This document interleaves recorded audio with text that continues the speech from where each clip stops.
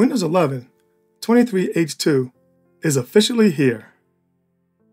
As you can see from the Windows 11 Release Information site and the Windows IT Pro blog, it was released on October 31st, 2023.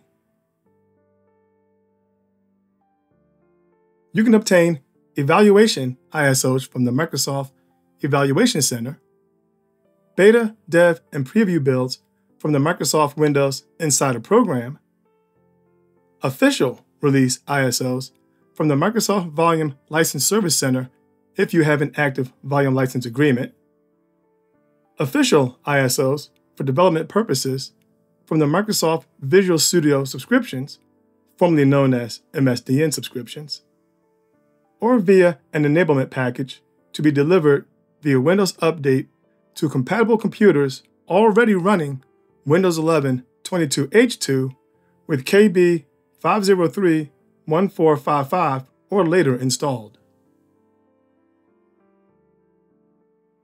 Most of the new salient features, such as native 7-zip and RAR support, taskbar ungrouping, and developer dev drive, have already been covered in my video, Windows 11 23H2 Quick Peek. Please check it out to see the features in action.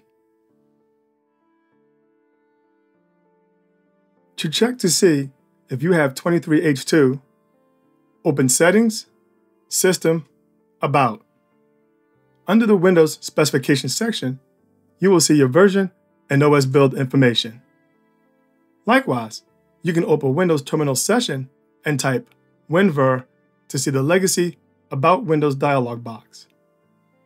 You can also type cmd/c ver to see the version information within the terminal. I hope you enjoyed this video, learned something new, and found it useful. If you have any feedback, corrections, or suggestions, please let me know in the comments below. Please like, subscribe, and pass it on to others. And I thank you for watching.